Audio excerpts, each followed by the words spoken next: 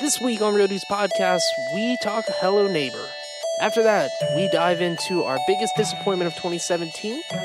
Then we go into our AAA favorite game of the year, and then our top 3 indie games of the year, which lead to our game of the year. After that, we close out the show with the NPC game. So sit back, relax, and enjoy the rest.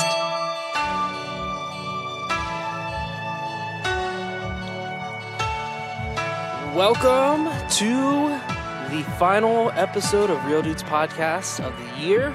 Ever. My name is Ever. We're done. Dun, dun, dun. My name is Kyle, and outside of my house, I've got Cody. I sure hope I'm not inside your house. And in the sky, I've got Andrew. It's very cold up here. And in outer space, I've got Karrington. Oh, put me out in space. Why can't I be on Mars? And by the way, that is, to us, by that the is way, technically hey, out in space, hey. I guess. I guess How's so. everyone doing? Good. How are you? How are you? I've been better, but I'm here. I've got my Alright. apple, my green apple moonshine, so I'm really good. Oh. As I should say up Nice. front, I am dealing with an illness at the moment, so if I don't sound like my normal beautiful self, then yeah, now you know why. I'm going to try to slow down your voice just a little bit, make it super deep, so it sounds like you're super sick. You know what? Feel free. Add some That's kind of creative filter. license right there. Basically straight up Darth Vader. That's what I'm wanting to go for. Just have you That's breathe like into the deep microphone. breathing in there as well. Yeah.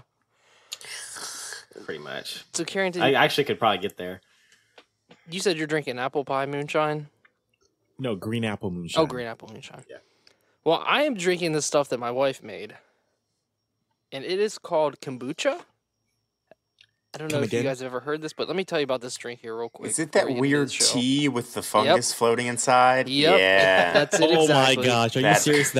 No, that is an alien life form that That you is can eat. gross. That's what that is. Yes. Yeah. So she is on this kick of making it, which is kind of wanted me to start brewing beer. But what it is it's this fungus that she got from somebody called a SCOBY, and it looks like a fetus inside of a jar. And she brews black tea and pours it on there and lets it ferment for a few weeks. Mm-hmm.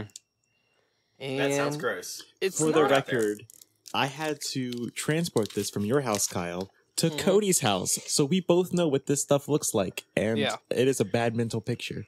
right. Yep. So it doesn't taste terrible. It doesn't taste great, but it's all right. And she says that I should drink it because it's healthy. So I thought I'd try it. But right next to it, I've got a beer. So, back up. Okay, there we go. That's and To good wash beats down passion. the weird fungus with. Oh, yeah. Oh, yeah. So Yeah, Smart. just wait. Give it 6 months. It's going to come out that it causes cancer, and then we're all going to laugh. I'm just saying. I'm going to grow 4 arms and Pretty much. go on a rampage. Speaking this- of Rampage, no, I'm just Oh, kidding. no, don't do it. So this episode is a big episode for us. It is the final one of the year. We kind of want to make it extra special for you listeners out there. We're first going to talk about a game called Hello Neighbor, and it is a game. And then after that, we're going to go into basically our games of the year, maybe our top 3 favorite indie games this year. As a collective group, our favorite indie game together as a year. And then we can go on to like maybe our favorite personal AAA game, our biggest disappointment, and then the NPC game. So kind of it's a pretty big show. And I'm excited. Eh? Yeah. So to kick things off, there's this game that released earlier this month called Hello Neighbor. And basically the premise of it is you are playing as this kid that lives in a house across the street from their neighbor. And their neighbor is up to no good. At least that's what it looks like. And your goal is to break into the house and find out what's going on in the basement of the house. The premise of this game, when it was first announced like a year or so ago, however long the alpha's been out and the beta's been out, it was really intriguing. I'm like, yeah, cool. Yeah. I can't wait to play this game. And I never played it before then because I watched Game Theorists play it, Matt, Pat, and his wife Stephanie. And I'm like, man, this game looks awesome. I'll just wait till it comes out. And yeah, now I've had the opportunity to play it for this podcast. Yep. And yeah, I don't know. It was appealing to me because, you know, it follows the concept of like Amnesia or Outlast, or, you know, it's that first person survival horror game. But yeah, it's which very. is really Go ahead. Which is interesting because I was just thinking, because it's got a very like kiddie type setting, like the graphics and stuff are really like cartoony looking and stuff. Yeah. But at the same time, it is a stealth thriller horror type game. Yeah. Which is, you don't think, because I think it's rated E10 and up. I don't think it's even It is. reached the T rating, so which is Yeah. interesting. But I mean, you don't see many horror games even below the T rating, which is what I was Yeah. excited for it. Yeah, same here. That was probably the most appealing thing to it for me. And starting the game, I thought the world looked really cool. Like you said, it's very cartoony, bright, vibrant colors. And after that, it went tumbling downhill Why is that? so fast. Because there are a lot of janky things that are going on with this game. Yes. Did you get that? You got that too? Yes, I got Okay. stuck a couple times. The world didn't act right. He would find me if I was hiding for no good reason, and I never made sense why. Yeah. I had a lot of weird random things happen with the neighbor. Oh, did you now? Yeah. I don't even know where to start with this.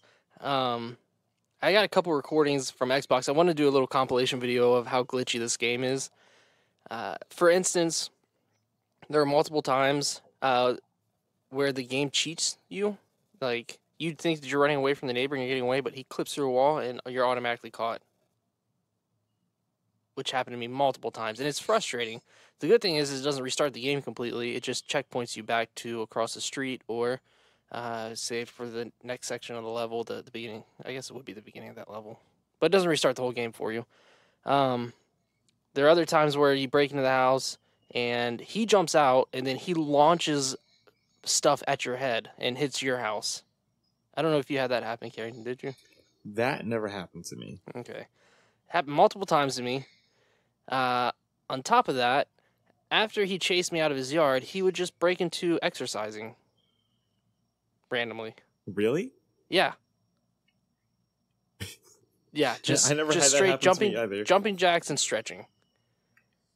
Because he would go to sleep for me a lot of times. Like, Yeah. like say he would catch me, and then I would run across the street back to my house. He would just go inside, start sleeping, and then I would Yeah. like break into his house. He would wake up immediately, and then just find me immediately. That was my Yeah. issue with it. I'm like, what the crap? The game is unnecessarily difficult, and it's not like it's a good challenging type. It's like I don't know. I don't even know how to really describe it. It's just, it's broken is what it feels like. The game, to me, feels like it never came out of alpha, and you pay $30 for a broken game. Yes, I agree. Like, if it wasn't for a lot of bugs and AI issues, I mean, I would have a little bit more fun with it, at least. And the game doesn't really tell you exactly what you're gonna do. I only know what to do because I've seen, like I said, I watched Matt Pat and his wife Stephanie play it. So I knew what to do, but I could see, like, if you're like a fresh player, you didn't know what this game was, decide to buy it and get into it. The game doesn't tell you or give you any kind of tutorial straight out. It's just puts you in front of your neighbor's house. That's Yeah. the start of the game. Yeah, I don't know. You know, I feel like we've had such a good year of games that we've played and messed around with that this might be the first game that was truly a disappointment. I think even universally, because I think we've disagreed on a couple of games. Yeah. So like some people liked it in the group, other people didn't, but I can say for sure at least that we can agree on this as to not liking it, unfortunately. Yep. Yeah, I didn't get a chance to play it myself. Like I said, watched plenty of video and obviously listening to you guys. Yeah, I wasn't necessarily impressed. I did feel like just from what I was watching, like whoever was playing it didn't seem like they had any direction at all. You just kind of got thrown in, and I saw them a lot of times like they'd clip, like clipping through walls seemed like a really common thing. Yeah. And I guess the two questions I have, just kind of as a general group question, whoever wants to field it. I guess number one, which we kind of touched on, but I kind of would like to explore a little further, is that the issue of does it work as being like forget like just assume all the technical glitches did not exist. Does it work as far as being like this lighthearted and childish aspect to it, but then obviously being like a survival horror game at the same time? Like, how do we feel about that dynamic? Does it work? Because to me, I don't feel like it does. And then my second question, whenever we get done with the first, would be, if a game is delayed multiple times, should we not just write it off? Right? Because I don't think I've ever known of an instance where a game has multiple release date delays and didn't come out as a disappointment in the end. Well, so for the first one, I felt like because I was telling Cody beforehand, I felt like the concept of the game itself is fantastic. I love the concept of it. I just didn't feel like it executed it very well. Yeah. I think the game had potential to be a really good game. And it got progressively creepier. I didn't get super far in it, but towards the second act, things start getting real strange and weird, and you start exploring further into the house. So I think without the bugs and stuff, it might be tolerable, but I don't think it would be a great game, though. That's what I'm saying. Like, I just don't see it being like, is it an Outlast or an Amnesia or something like that? I just can't ever see it measuring up to that, regardless of its technical failures or achievements. Right. No, I don't think it would. Like I said, it's not even tolerable now. Cuphead is known for how challenging it is and how it can make people rage quit. I didn't rage quit playing that game. I enjoyed the difficulty in that game. This game is not really meant to be, super difficult, but because of the AI and how broken it is difficult, and I found myself wanting to multiple times throw my controller through the TV screen. Gotcha. Yeah. So on to the second thought, though. Does anybody have any thoughts? Cody, you've been quiet. What are your thoughts on that, about release date delays and generally, in my experience, and feel free to disagree or cite examples to the contrary, but I just feel like generally they come out broken if they are delayed that often. Most of the time, in my head, if it gets delayed, they're trying to fix the bugs and stuff like that. With this game, it did not seem that way. It just, they delayed it, and then it still came out broken. So, in this aspect, I don't think it works, but generally, I do not mind them delaying games, because in my head, it makes me think that they're working on something. Improving it.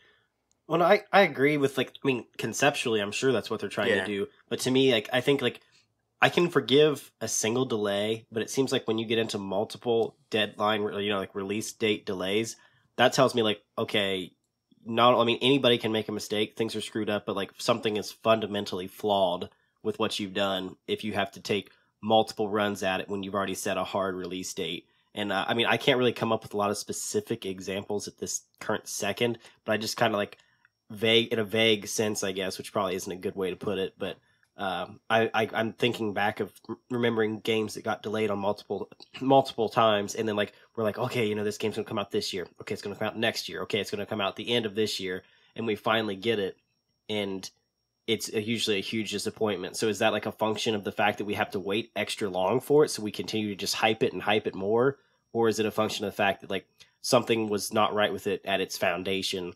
And they just kept trying to fix it, but really they needed to start back at square one because of some issue. I think it's the first one. The increased amount of hype, and then when we get it, it is not what we hyped it up to be, and then we are thus disappointed. Because we kind of feel like that it's... Sorry, one more thing, Karrington. Okay. Is it kind of, like you're saying, so just going along with the thought of, it's well, they've had all this extra time, so it's going to be that much better, basically? Yeah. Okay. Because I've thought of other games where it's like that, and they delay it, and the community hypes it up, and then we get it and it sucks. Or a game has had like previous games, and then this one sucks afterward, or something like that. It's just it didn't live up to its predecessors, or something like that, which isn't what you're directly talking about, but it kind of stands the same. Oh yeah, I agree. No, that's a fair point. Yeah. So the delay or the previous games would give a basis of we expect this, and then it doesn't reach that level of expectation. Right? Is that right? Yeah. Expectation. Okay. Yeah. And then it is disappointing to the community. That's a fair argument. And I was going to say, I mean, Cuphead, in most recent example, was supposed to come out 2 years ago, and it came out and everyone loved it. And for them, it was the hype. They weren't expecting to add so much, but because they were an indie developer, and it was being published by Microsoft. Microsoft ultimately had the final word of what was to go in and things like that. And from what I've heard, the developers said that that Microsoft kept increasing their scope, and it took longer. And because of the process also, it took longer and longer to do what Microsoft needed them to do because of how much hype was surrounding it. But at the same time, they executed very, very well. And I kind of want to think that maybe Microsoft had something to do with that, because Hello Neighbor didn't have that kind of backing like Cuphead did, if that makes sense. And also, we all love Nintendo for certain reasons, and love them or hate them. They are known for delaying their games also, but it's for fixing bugs a lot of times. And in most recent memory, we have Breath of the Wild that was supposed to come out back in 2014, 2015. It was supposed to be a Wii U title. But now they have to delay it. We don't know why it was being delayed so much, but we do know that the wait was worth it, at least for that game. I think Hello Neighbor is more of the rare example that we see, in my opinion at least, rare example of a game being delayed so many times and then when it finally gets released, it's not what we expect it to be. I don't know. The thing that got me the most, regarding this game is I even though it got delayed so much, I still feel like they kind of just closed their eyes and they just handed it out to everybody at a $30 price point and said, "Here you go. We hope you enjoy it." Whereas, this game is probably worth like a $5. In my opinion, it is. Mm-hmm. And I don't know where I'm going with this. It's just irritating.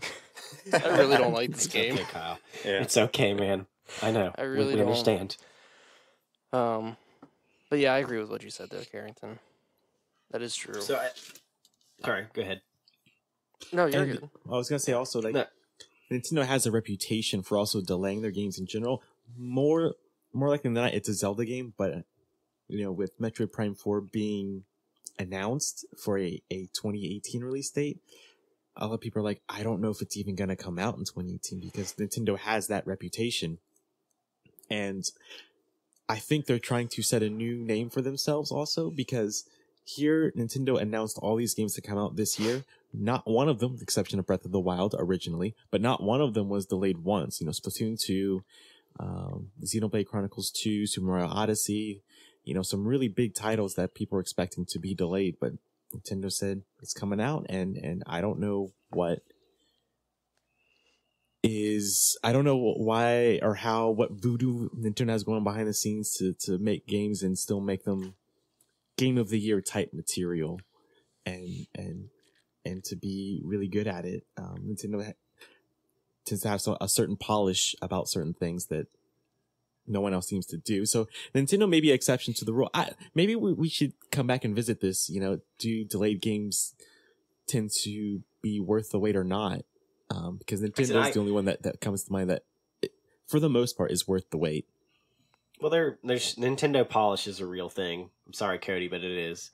but no, maybe it's just my drug-addled state at the moment, but I can't recall specific examples. But you all have valid examples, so I can't argue that. And there's obviously, even if I have a point to my question, or kind of my stance that multiple delays on a game tend to be a harbinger for a bad game.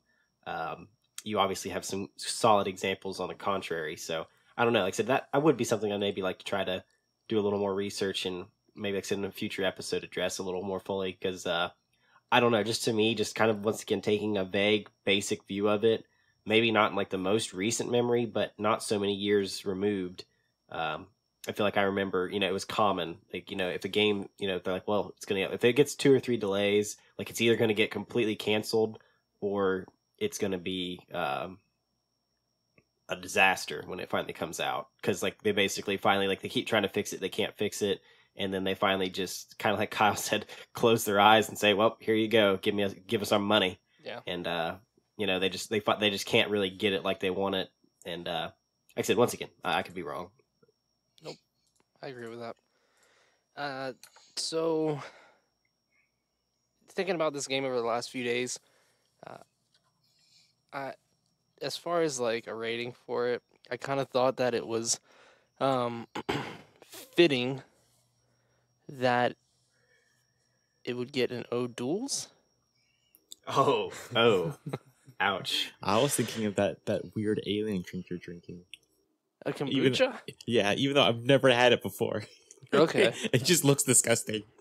So my reasoning for the O duels is, it is a faux beer.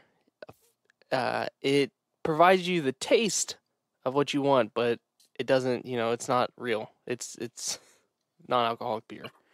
I'll take that. So with the game, it provides you with of what you want it to be, survival horror, but it doesn't deliver. I think that's quite well put. All right. Yeah. Indeed. Yep. I'll agree. So there you have it. Hello Neighbor by Pixel Dynamic. Or Dynamic Pixels. Sorry about that. I don't know. Hopefully they might do some updates and fix the game. I would like to see that. But as of right now, It is non-alcoholic beer. Yeah, I would not spend Give it $30 on this game. A solid O-Duels rating. Solid O-Duels. And I think that's saying a lot because an alcoholic drink with no alcohol, I don't know. I don't like it. I don't like it. All right. So before we get on to the game of the years, least favorite game of the years, jib jab chit chat, let's go to a break. Do you like to rage quit? Sometimes we all do. Do you like to take a sledgehammer and smash right over your phone? Or do you like to take your phone and throw it right into your TV? How about do you like to take your phone and throw it into a fire? Yeah, we all like to rage quit sometimes. But thankfully, there's OtterBox. OtterBox offers a range of cases that fit every taste and lifestyle. Their cases use patent technology that provides superior protection for smartphones. With their innovative engineering group, dozens of patents, and robust sales and marketing teams, OtterBox is growing and expanding and plans to continue this trend. So, before you buy a phone accessory, make sure you check out OtterBox, and you can do that by going to Real Dudes Podcast /affiliates and clicking right on that OtterBox link. Hey, everybody, it's Karrington, here to tell you about our awesome and fantastic merch you can get for us. Just head on over to realdudespodcast.com/store. You can get everything from shirts, sweaters, hoodies, aprons, mugs, buttons, wristbands, you name it, we got it. So head on over to realdudespodcast.com/store and get your merch today.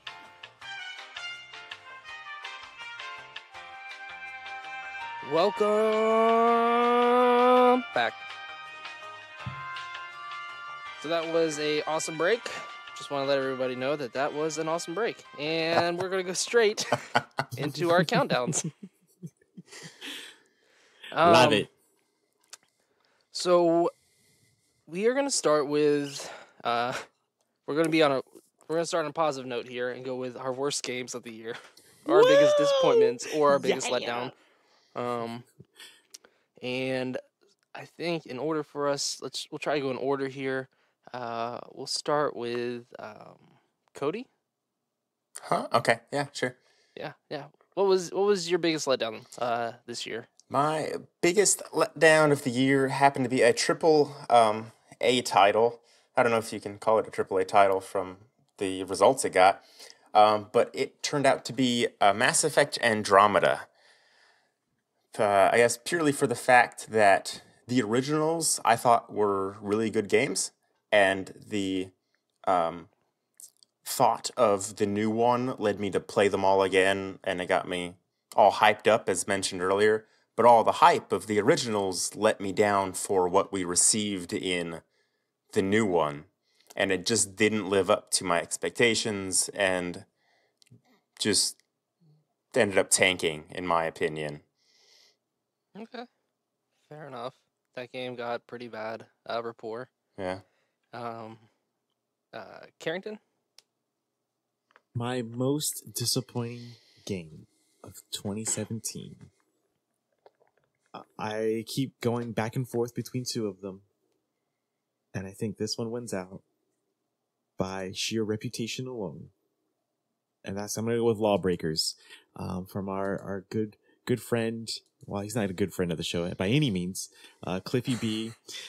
He's the creator of, little titles that we know, such as Gears of War and Unreal Tournament and all these other fantastic games that he's made over the years. And he made his own studio. And this is going to be his first game on his own in quite some time. Turned out to be Lawbreakers. And I tried playing it for like a week straight, and I was like, I tried to force myself to love it. I just couldn't do it. And I thought, well, maybe the game was too fast for me, because I've been playing so much Overwatch over the year, this past year. And the more I played it, the more I was like, the mechanics just aren't there.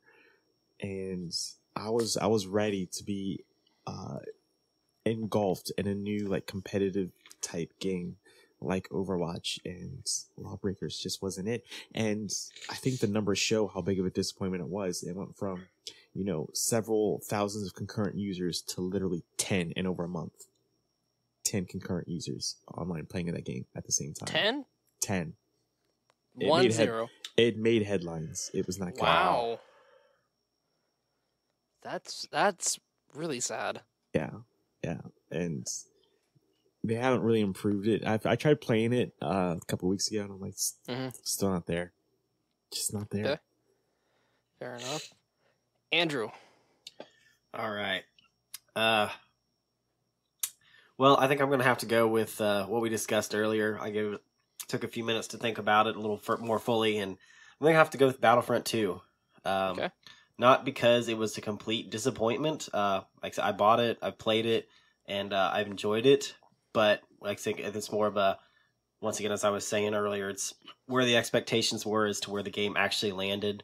Like I said, I don't think that the mechanics were quite up to snuff. I thought that they were pretty much the exact same mechanics you got from 1, which I thought could have used a little brushing up. I think that for a 2017 game, they just weren't up to snuff. It should have been a lot more smooth and fluid on the mechanics. And the story was good, not great, and I think they really hyped the story, to be this epic, tale from the Empire, so to speak.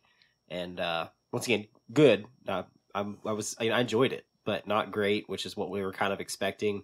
Obviously, there's the whole microtransaction debacle and all that ridiculous fallout that's still kind of ongoing. The fact that, as Karrington brought to my attention a week or so ago, like, up to not that long ago, and maybe still currently, like, they have yet to sell 1 million copies, which for a AAA title, let alone a Star Wars AAA title, is abysmal. Yeah. I think it's one of those things. Is it a bad game? No. But is it disappointing? Absolutely. And once again, trying to speak to something that I've actually played and actually gotten my hands on and really know a lot about. There may be a more deserving candidate out there, but for me personally, I would have to say Battlefront 2, even though I would still actually, if somebody asked me today, like, hey, is it, once again, maybe not $60, but I know in some places there was maybe some flash sales where there was like $40 already. Like, is it worth $40? Yeah, I mean, if you're a Star Wars fan and you enjoy that kind of thing, then yeah, it'd be worth like a $40 price tag. So it's worth having, but it's not it's not the sequel we were looking for. Right. No, I completely get that. Without getting into the movie itself, have you played any of the latest DLC for it? I have not played any of the DLC. No. Okay, I was kind of wondering if they kind of spruced up on the campaign, because I know they put a couple more missions in there. Oh, that'd be good to know, and like I'll have to check that out. But no, I just played the main, the regular campaign with none of the DLC. So, like I said, that there was, I don't know, have you played it all the way through, Kyle, or no? No. No. Like I said, there's one kind of sort of twist at the end of the campaign that was kind of neat, but otherwise, like the campaign was it was very pedestrian, and some of the levels were like legit just like a shameless, how you want to put this, just a way to put one of their heroes that I'm no doubt they were expecting you to have to purchase for $1 million in for the multiplayer. It was basically just a shameless hero showcase. Like the whole level, that's all it was just showcasing a hero, and it's like, really? But I mean, they kind of tried to work it in and make it seem like it was really part of the story, but it was a pretty thinly veiled attempt. Yeah. So anyway, that's my thought. So I put a lot of thought into this one. My biggest disappointment of 2017 would have to be a game that we had talked about recently. Like how recently, Kyle? Maybe about 15 minutes ago. Do you want to drink an O'Doul's and talk about it?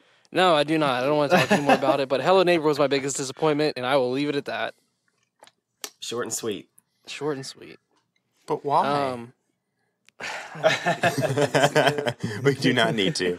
If you're curious as to why, just rewind and start the episode over again. And if you don't understand it, well, then this show isn't for you. Oh, man. Oh, snap. Wow. Or play the game yourself. Joke, but wow. There you go. Play the game yourself. This show's for you. Have we gotten big enough to do that? Start telling people we don't need your kind of fans. We don't need you now. Definitely not. Please don't leave. We'll go back to food if we have to. All right, so those were the worst. Now, we'll talk about AAA titles. Cody, what was your favorite AAA title this year? Assassin's Creed Origins. Okay. Ooh, very nice. Are we going into describing or are we just listing them? I mean, a few minutes of description, I think, is in order. I agree, because I'm curious. Yeah, give me at least a few reasons why you liked it. I'm a big fan of the Assassin's Creed series. Black Flag was my overall favorite, and then it's unquestionably the best, no question. Oh yeah, that one was amazingly good. And then this one, just the fact of being in Egypt and being Assassin's Creed and all the side quests and the storyline and everything, I liked it. It's a good sit on the couch and chill play type game rather than have to worry about multiplayer or bad stories or pay to win type crapola. It's a good fun game of a good series that I've always enjoyed. Okay. And just as a side note, I think Ubisoft deserves a huge shout out for shipping out 3 huge AAA games and for not getting a whole bunch of love, being Assassin's Creed Origins, Ghost Recon Wildlands, and Mario and Raving Rabbids, for not making any controversy by the standards of both the media and fans. Both thoroughly enjoyed it, and I believe that Ubisoft just deserves a huge shout out. That's fair. Yeah. That is fair. We're looking at you, EA, as usual. Karrington. You there? Yes, sir. Yes, sir. I'm here. Okay. What is your AAA of the year? My AAA of the year will have to be Zelda Breath of the Wild. I feel like that game, it's been one of the few games and just things in general that I've experienced where there was so much hype going into it. And not only did Zelda live up to that hype, in my opinion, but it exceeded that hype with a lot of the things, a lot of small little details that I love about video games, and especially that game. Because if you've paid attention to the PR for that game, Nintendo revealed just a sliver of it, and I felt like going into that game, Nintendo revealed too much, when in reality they revealed not enough. There's a lot of elemental things about the game that I really enjoyed. There are a lot of puzzles that you have to solve and think outside the box. And I've said it before on here and even on our crossover show, Crossplay Compatible. I feel like Zelda redefined what a Zelda game is, and in a good way, a very good way. And I feel like that's a good direction for this Zelda series, and it's refreshing. I've never been a huge Zelda fan myself. I mean, I had respect for the series, but I've never been like, oh my gosh, I gotta play Zelda. Like, Breath of the Wild is probably the it's the third Zelda game I've ever owned. And so, it's Zelda Breath of the Wild for me. Awesome. Andrew. All right. I would have to say that, I guess, before I list mine definitively, I would totally, on a lot of levels, I agree with Karrington. Breath of the Wild was awesome, and like I said, I can't have enough praise for it, really. And like I said, I consider myself a pretty big Zelda fan. I mean, I still put Ocarina of Time up there as one of my top 5 games I've ever, and quite a few others that I really enjoyed playing. And Breath of the Wild is definitely a deserving candidate. And if it weren't for wanting to try to have a little more diversity, I might put my vote behind it. But I think I'm going to have to go with Super Mario Odyssey. Oh, nice. So that kind of some of the things Carrington said, I think would apply in the same way. I think, I don't know, I suppose it pretty much, I think it met the hype. You know, it was pretty hyped, and I think it delivered fully. Might have even exceeded a little bit, but I like the fact that I think it reset the standard for what a Mario game is. You know, because Super Mario Maker, loved that game. Still enjoy watching other people, especially playing online, some of the incredible creativity that you see, you know, the levels that people create and what people are able to actually accomplish on that is incredible. But it still was, I mean, for all of its awesomeness and how much love it still, you know, it got and it's still getting, and how many people are still playing it, it was basically just a compilation and a rehash where they allowed you to go in and, you know, and make your own worlds. Whereas Super Mario Odyssey, you know, not that it was completely new in every sense, but kind of struck out on its own and really did the 3D world right. And the addition of, you know, obviously Mario's hat as a legitimate character that actually had usefulness and really opened up, you know, a lot of really cool opportunities and ways to, you know, solve different puzzles and to interact with the world. I mean, I'm sorry, but when you let me throw a hat on a T-Rex and control a T-Rex, I'm probably going to like it. So, I mean, just so many things. Like, that game was just, I expected to like it, but it greatly exceeded my my expectations. But I think it reset the standard for what a truly great modern Mario game is. So, definitely. Awesome. And Carrington, you had a thought. I remember we discussed that briefly. What was your addition you were going to make to that game? That still, even though I love Zelda, and you guys, I sat here and said it was my favorite AAA title of the year, blah blah blah. Super Mario Odyssey probably still has some of the best level design I have seen in a video game to date, with some of the most visually and just nostalgic way. Like, you see so many new things with Mario that the callbacks to past Marios, I think, is done so well, and it's not in any way, shape, or form gimmicky, because it's actually a part of the game. And exactly. I completely agree on that one. Yeah, and the other thing, too, when you said about the T-Rex, I forgot how much hype the T-Rex got as far as you could control a T-Rex, but that is just like a small portion of the game. Yeah. Like, it's like right off, like the very first level, you get to control a T-Rex, and you just kind of like, well, where are they going to go from here? And little do you know, it just grows from there in such an exponential way. Yeah, I know. It's crazy to think the T-Rex is the tip of the iceberg, my friend. It is crazy to think, yeah. And even then, hats off to Nintendo's PR team for showing you something that you're going to love, but at the same time, it's such a small part of the game.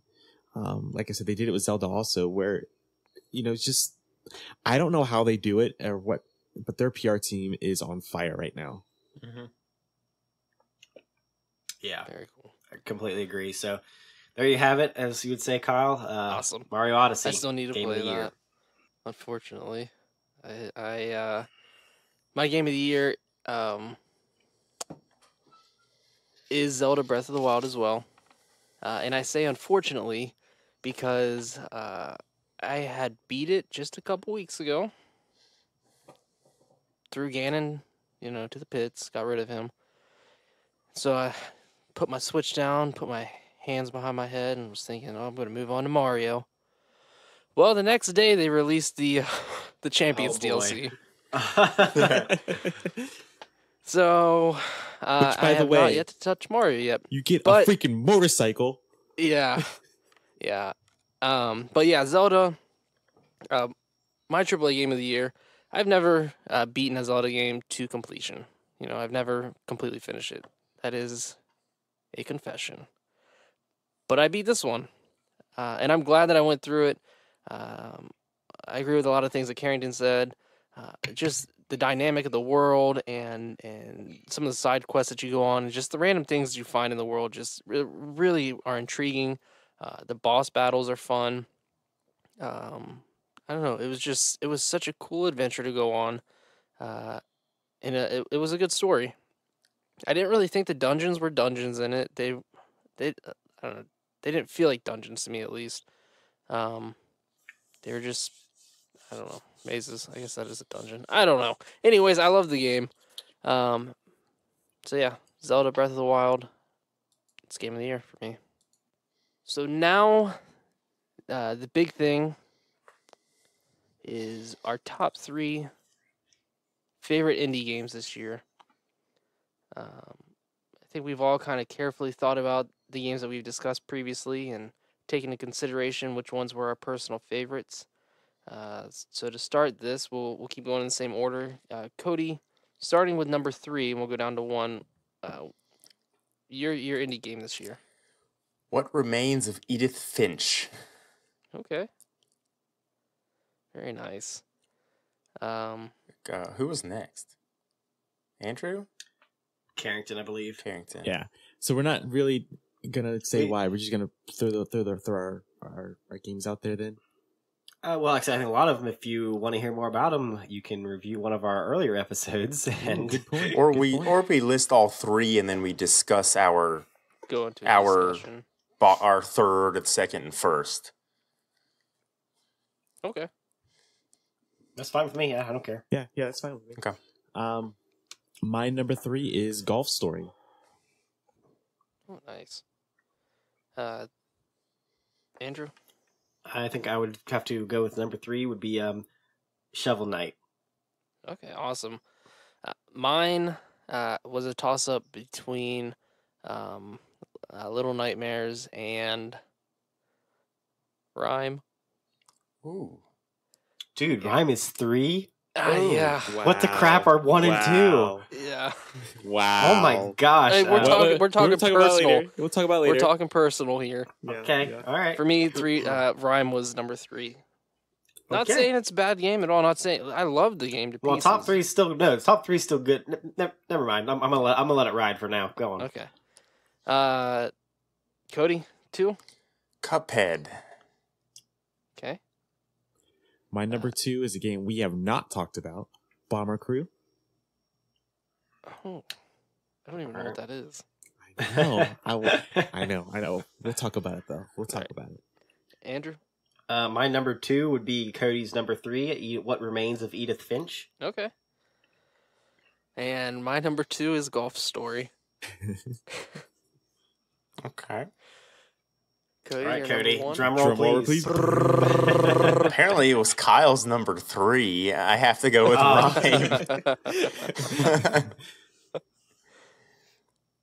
Rhyme. Carrington. Yeah. My number 1 was also Rhyme. Andrew. My number 1 was also Rhyme.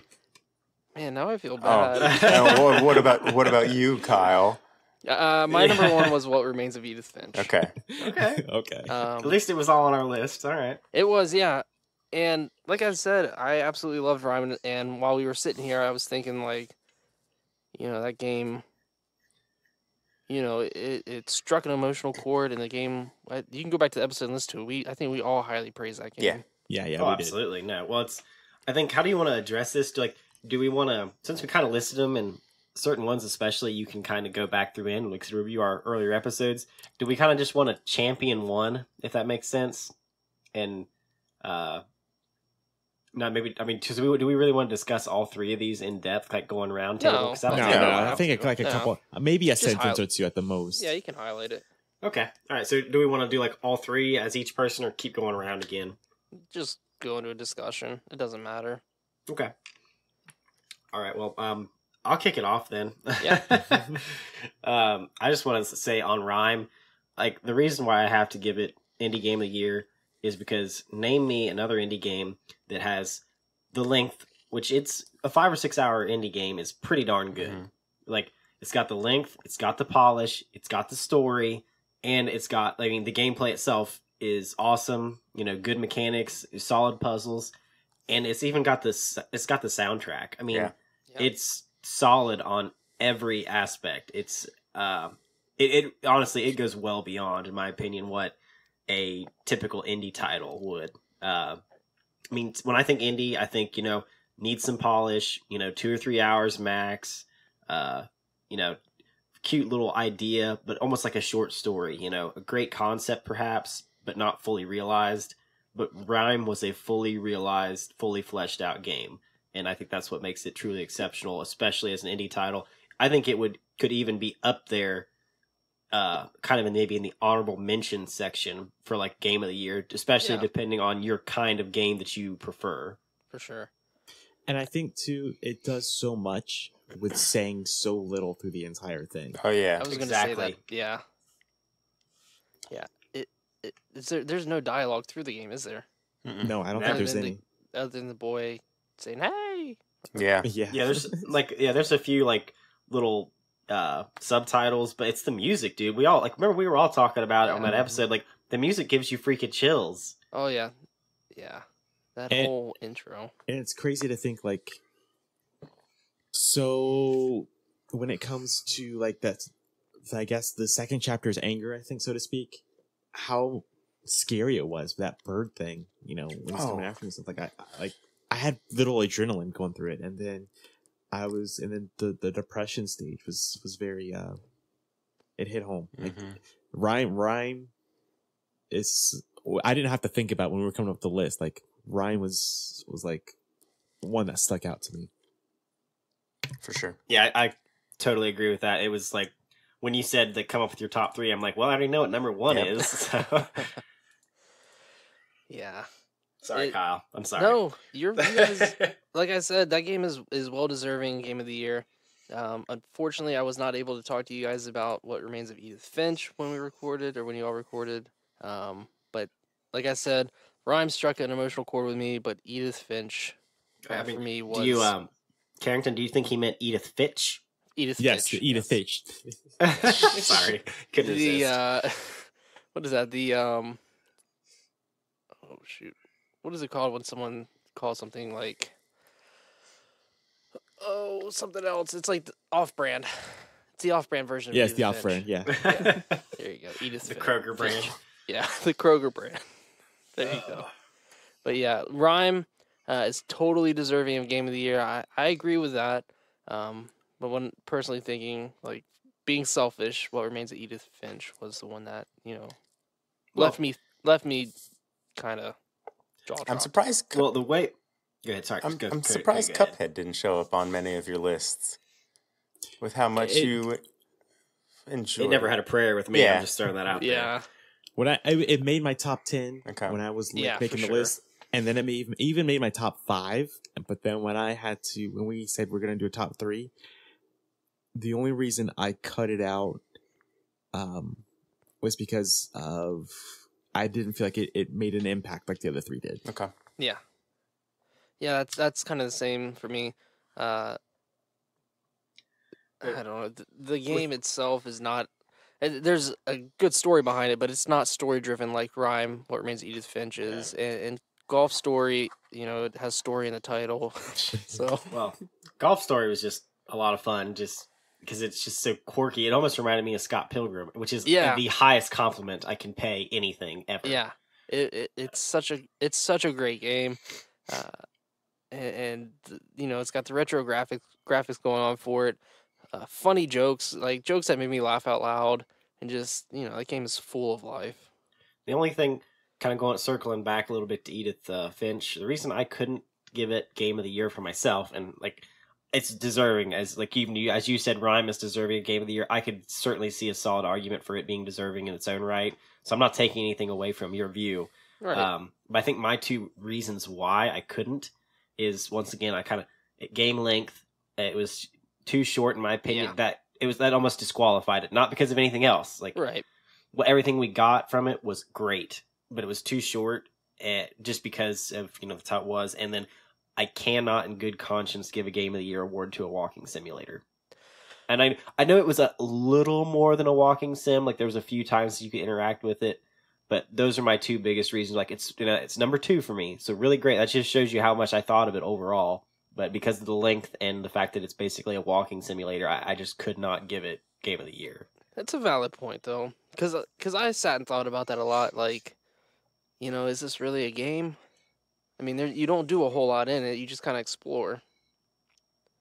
But I guess at the end of things, it is a game. It has a couple small puzzles in it and stuff, but it is short as well. I agree with that. Too short. But still, man, that game it had me clutching the controller from the beginning to the end. Dude, I think we all had a little bit of sympathy pains when we were playing the level with the what was his name? It was towards the end of the level when the teenager who was working or maybe he was in his 20s working in the fish factory. Yeah. What was his name? I can't remember his name. I can't remember. Yeah, I can't either. When when you know what's going to happen, you're like, oh my god, he's going to get his hand cut off. Oh my god, this is crazy. And it's like, then you're like, Yep.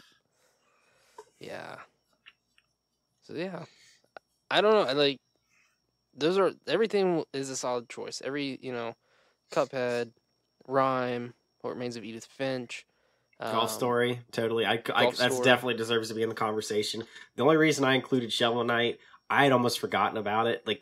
And I know that it's technically a game that's come out, obviously not in 2017, but because of the DLC that continued to come out with it, and obviously the last of the DLC, fell in 2017. That was almost more of an honorable mention hat tip because I freaking love Shovel Knight. It is hilarious and just awesomely done, and I mean, I'm sorry, I don't know how they thought let's make knights and give them shovels. It'll be awesome. It works though. It's just once again, I just kind of more mad respect for that game. That is still on my backlog of games to play. It's fantastic because, like Andrew said, I know the game didn't come out, and I was the one who was, when I was talking to Andrew, games that came out and why I included it, because Shovel Knight made my top 10 easily for 2017 because the DLC, it was almost like a completely different story with the DLC that came out with it this past year. Almost the way the Taken King did for Destiny, to kind of relate to you guys. It was that kind of level DLC for Shovel Knight. It was almost a completely added to the lore in the game and just overall, just more to play for it, which was awesome. Yeah. And it kind of brings the question, with you guys talking about Shovel Knight, and I hope this might go off a little off topic, but would you consider ports that were done in 2017 games that could be considered Game of the Year? That's a tough call. My initial reaction when I kind of knew where you were going with it was yes, but now just the instant after, kind of not. Yeah. I guess it would depend on how far removed. If we're talking about something that was done, 8 or 10 years ago, yeah, I think I would, just because it's almost like a resurrection. Yeah. But if it's something that's relatively recent, I guess no. So I guess it would depend for me. It does depend to me also because another game that made my list was Wonder Boy, which is a port / remaster, but that game's like 20 years old now, and the remake is so good, so good. I can't speak highly enough of it, and I would consider like I said, it made my top 10, but when I narrowed it down, I cut it out.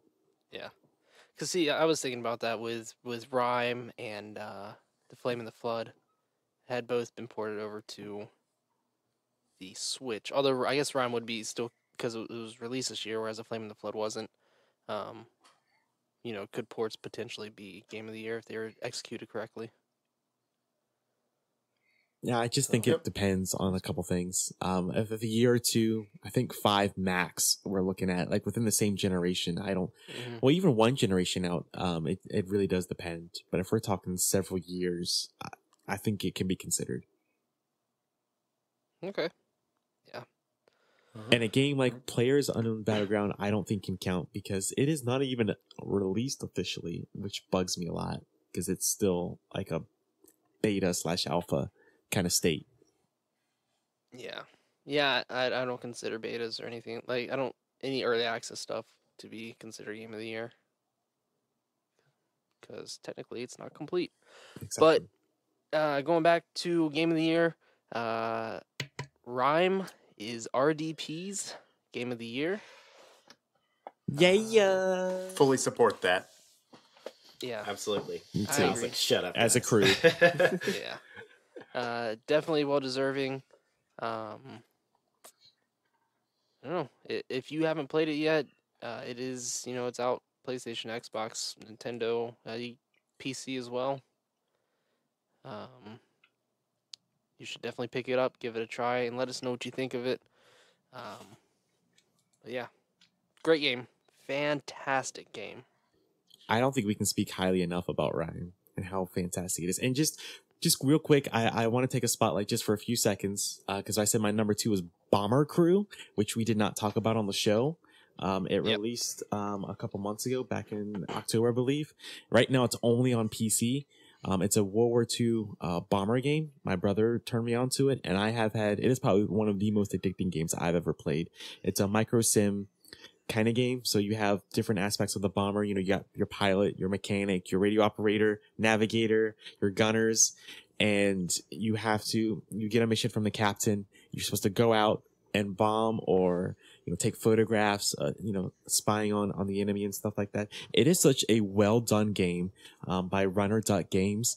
I can't speak highly enough for it. It is supposed to get a console release sometime in 2018, but it did release. I want to say it was in October. On PC, and I can't speak highly enough. It is a game I'm definitely going to rebuy when it comes out on the Switch. It's a game, if you do have a PC, a potato can run Bomber Crew. It doesn't take a whole lot, so if you're thinking I need some beastly PC to run it, you don't. Because it's only, I think it's $15 on Steam right now. It's 9 out of 10 rating on Steam right now.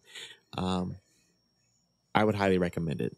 I just wanted to put that out there because I think it does deserve some love, even though we did not talk about it on the show. Yeah, that is definitely something I want to check out when it comes out on the Switch. So yeah, that's it. That's what we got for 2017 Rime, and I don't know. I don't have anything else to add to that. The game, like I said, the game's well deserving. Do you guys have anything else that you want to add in before we move on to the next segment? I think we said it, unless Cody or whoever's got something else to add. I'm good. I am good as well. I think we can agree. I think we talked about it before. We are going to try and send the developers of Rime some RDP merch for winning our 2017 Game of the Year. We're going to try and get that out there, possibly, maybe, hopefully. Oh yeah, sounds good. Yep, I'm in. So yeah, let's take one more, just a real quick break here, and then we will get into the NPC game. We here at Real Dudes want to give a huge shout out to Guitar Man for letting us use his music on this episode. You can find more of his music on SoundCloud, and be sure to give him a follow on Twitter at @IamGuitarman. That is GITARUMAN. Thanks, and let's get back to this episode. Alright, so we are back with a little game called the NPC Game. previously, when we did the first round of this, we left off with Karrington at a whopping 3, Andrew at 1.5, and Cody in the lead for last at 0. And holding I strong. like the way you put Holding it. strong. Hey, you gotta stay positive.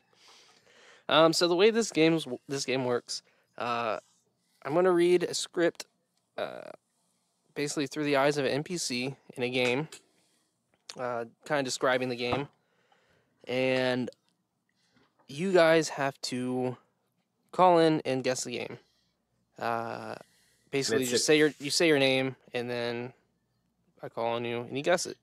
And to remind people, the scoring system, if memory serves, if you get it right, you get a point. If you get it wrong, you lose a point. And I think there is a provision for half points depending on the situation. How close you are.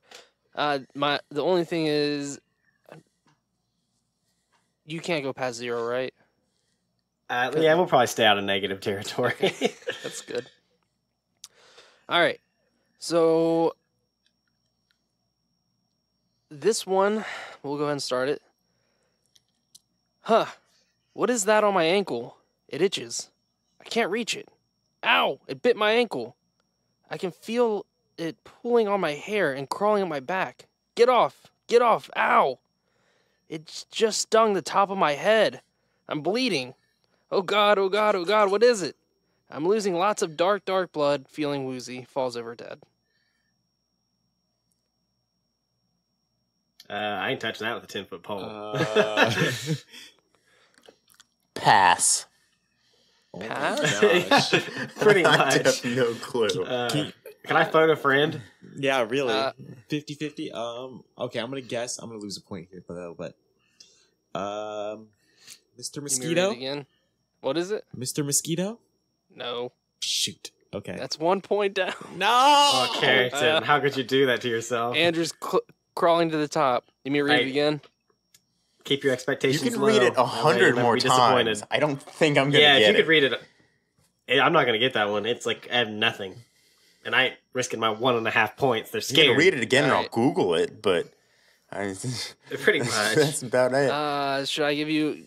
Should I give clues? Yeah, I guess we can like diminish it now to most you can get is a half point. All right. And then go off What game is it from? It's it's a Sony title. Shoot. It's Okay. a well-known Sony title. Well known. Are you sure it's not Mr. Mosquito? Because that's a Sony title. Pretty positive. Wow, Karrington. You're really campaigning for that Is point, that aren't you? another guess? 'Cause that would be -1. Oh, No. Character's on the Obviously one. done. I was just trying to, you know. I can feel it pulling on my hair and crawling up my back, and it stung me on the top of my head, Oh my bleeding gosh. lots of dark, dark blood. I feel like that's a really big hint, but it's just not clicking. It's not giving me anything, dude. And I really want. I'm on my honor, guys. I like reached for my phone and I was like, no, that's not the right way. I can't do it. I'm not gonna Google it. So All right. I don't know, Shadow of the Colossus. Oh my gosh. dude. That wasn't very good. Like I'm not blaming you per se, but because I played Shadow of the Colossus and like loved it to death and played it hardcore. I'm just saying, I put a lot of hours on that game. Crawling and on that my was not back and clicking. stung me on my head. Nah, No. sorry, bro. Don't know it. So you want me to take Carrington's point away then? Yeah. Yeah, still take it Yes. like I actually guessed. Oh, you totally Okay. got to take that away. Give me a chance here. All right. So you guys should know this one. So I'm there just like, cleaning the walls at work.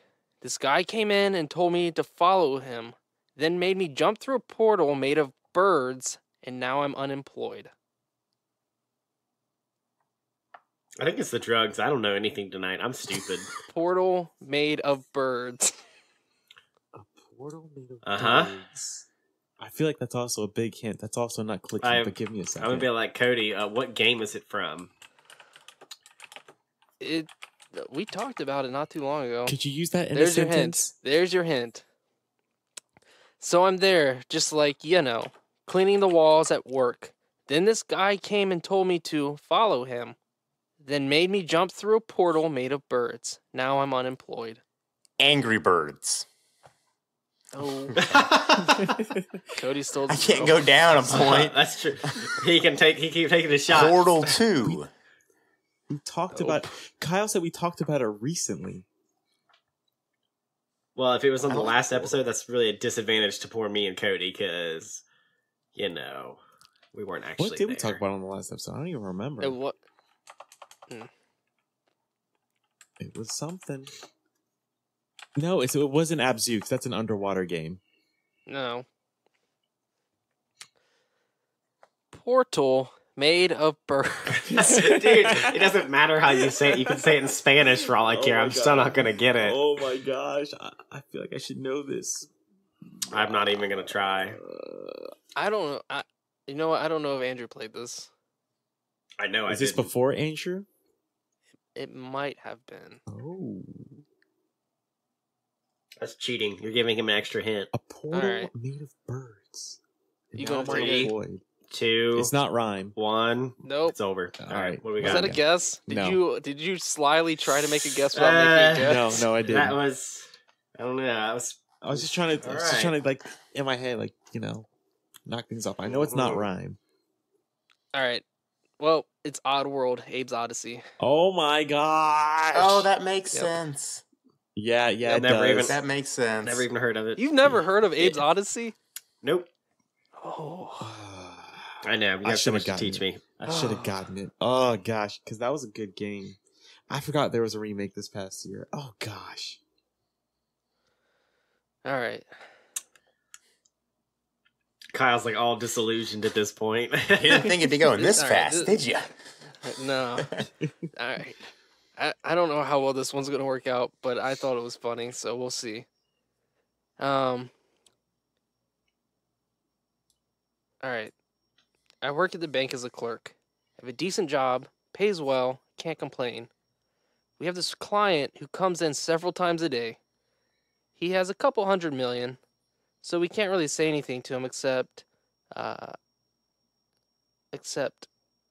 bending over to his every whim. He insists on being called Pimp Daddy. We laugh it off. Bank managers tells us to go along with it since he's such a loyal customer.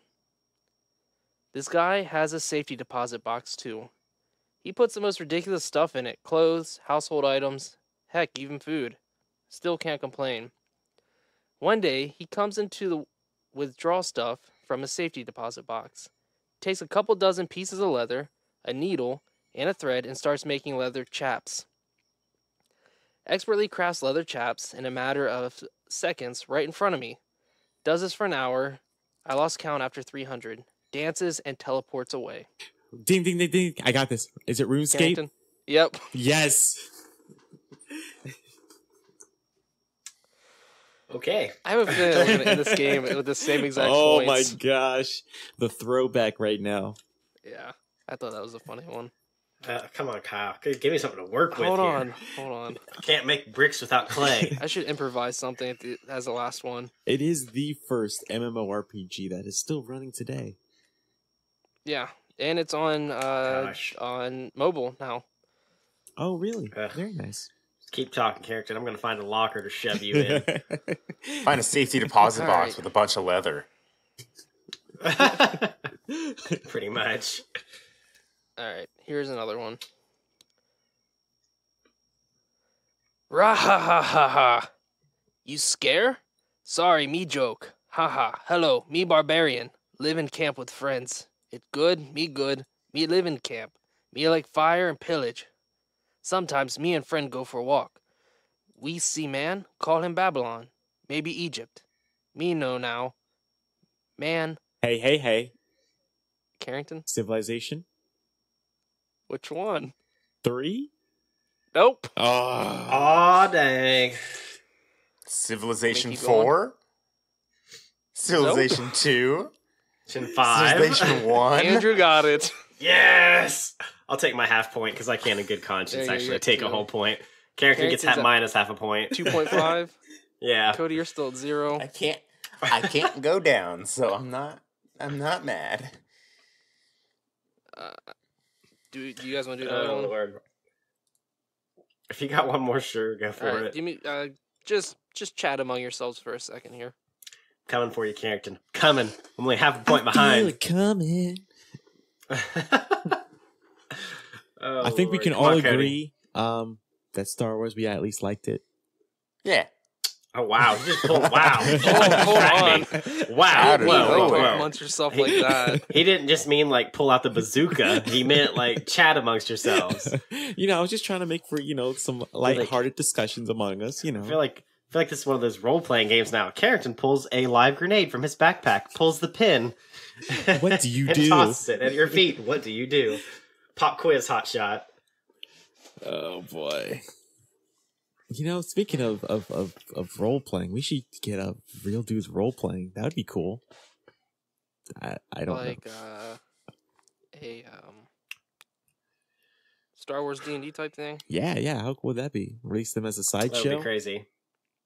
That would be kind of neat. I could see that. Be some work, but it'd be pretty fun. Oh yeah, for sure. Cody, I am trying so hard to find something for you. Don't change it just for me. It's okay. If you stick Alright. to Microsoft, I think we'll be good.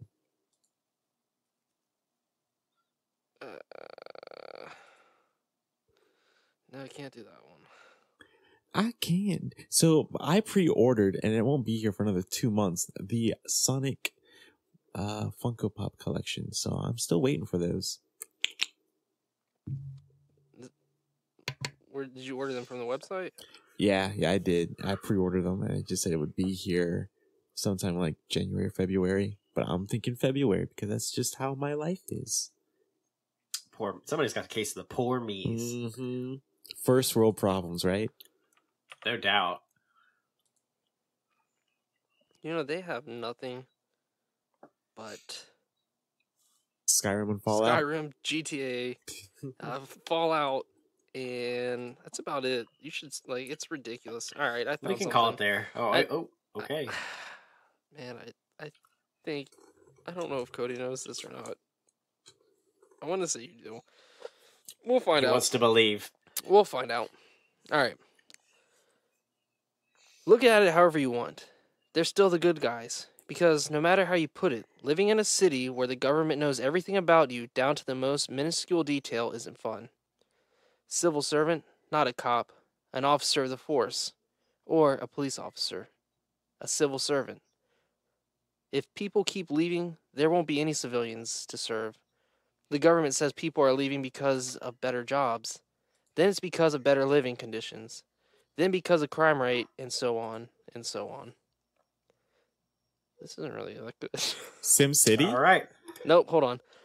People are Hey, leaving... Carrington. Yes. Oh, there you go. One.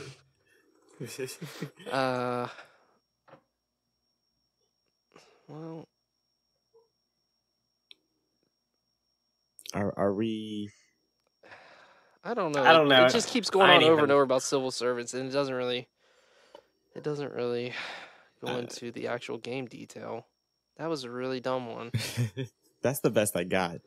That's the only thing I can think of. We're at the 120. Yeah. I'm good. We're gonna stop we'll, at that one then. We'll leave Carrington with the lead for now. Oh, hold on. Okay. Ooh, All right, All well, right. this is Had the a last one right revelation. here. This is the last one right here. Wait. Uh, what was the answer for the last one? I'm just. It was Mirror's Edge. Oh, I could Dude, kind of sort of see wow. No, let's not. No, that's terrible.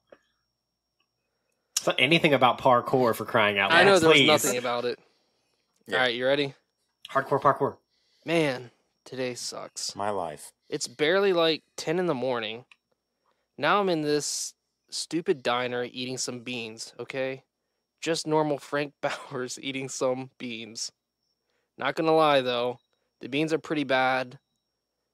Or not bad. The beans are pretty darn good. I love these beans. Wait, is that girl who almost shot me?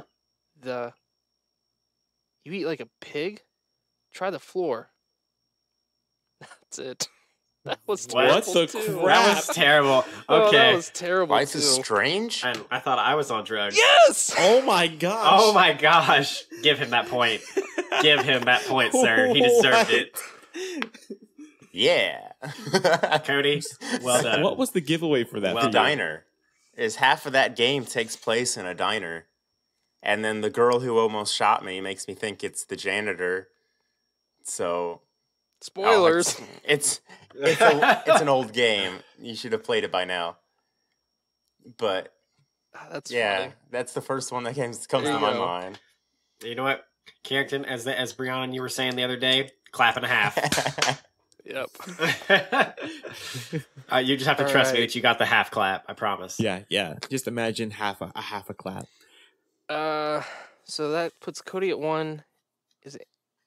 I'm at 2. Carrington's at 2.5. Yeah, that's right. That's right. Coming So- for you, Karrington. guys, that was fun.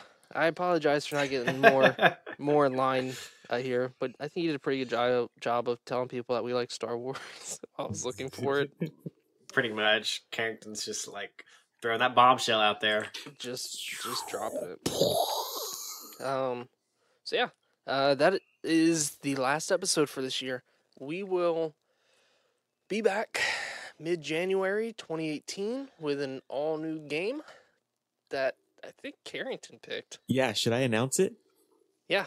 All right, we're going with Doki Doki Literature Club, everybody, on Oh, PC, God. which is I free. forgot Let's that do this.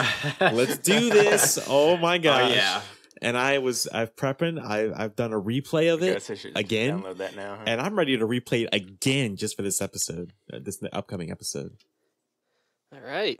I've never heard of the game. I've never looked it up, and I'm not going to look it up until I start playing Yeah, it. please do not look anything up. download I it, need you and guys that's to about go in with wait a until I play fresh it. mind. Like, it has to be fresh. Unfortunately, I won't be going in blind, but Blind enough, But- right? Like, you get it. You get it. That'll be a good game for everyone to talk about. Yes. So yeah, 2018 is going to be a big year. We've got, I think, 4 or 5 interviews lined up that we will some start. big interviews. Big yeah, interviews. pretty awesome interviews lined up for the first half of 2018. We will be trying to make some presents at more cons and You might see gaming- us at E3. We're not saying you will. We're not saying you won't. Just it's possible. Just put it out there. It might. We are happen. saying E3. You might have heard it here first. Give us some tickets, please. E3 2018 will probably happen. We're just, I think that's a very realistic, modest goal. Yeah.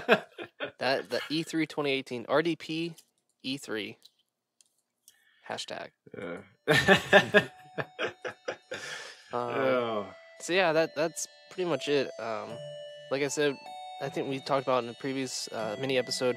We were gonna try to do some more interviews and more appearances at different cons and stuff. Just kind of reach out to our fans. So that's all that I have for this episode. Do you guys have anything else that you'd like to? Nope. I'm gonna go take some Theraflu and collapse. Okay. Good. All right. Awesome. Well, that It's is a wrap. us. We will see you next year, and have a rad few weeks. Bye.